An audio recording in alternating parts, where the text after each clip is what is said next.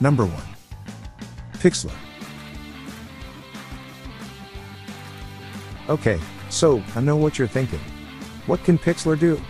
Well, it can edit photos, let you create new ones and much more. It has a plethora of filters you can use, along with a range of tools on the left. How do you use it? It's simple. Just go to the website pixlr.com/e, then click on Create New to create a new image. Or Open Image to open one. After you do so, you're free to use anything on the page. Literally anything. Post a comment down below if I forgot anything.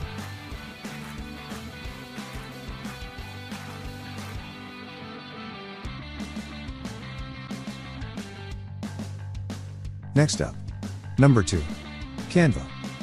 Let's get to it. Canva is the best choice for any person who is running a business or has started up their own local team for image designing. It's quite similar to Pixlr, but this doesn't have much filters, nor is it used to edit images. But on the other hand, Canva's really easy to use, but if you don't think it is, or you're new to it, I'll show you how to use it.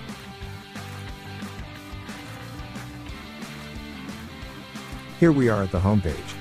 First, you need to click the button on the top right corner that says Create a Design. Soon after you click that, Canva will request you to choose a template. I'll choose Poster. From now on, you're at your liberty to do anything with what Canva provides you with. Happy designing!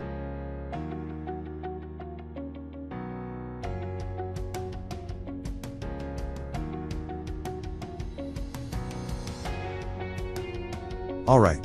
Number 3. Polarr. Polarr is an image editor, with enhancement tools, face editing tools and lots more. It's mainly designed for Android, but there is a free version of it online for PC. You can try it out at photoeditor.polarr.co. Let's dive into using it. As soon as you come to the home page, you will see 2 buttons that read, Open Photos and Open Sample Photo. You click on whatever you like. I have an image to choose. You will be encountered with this instead.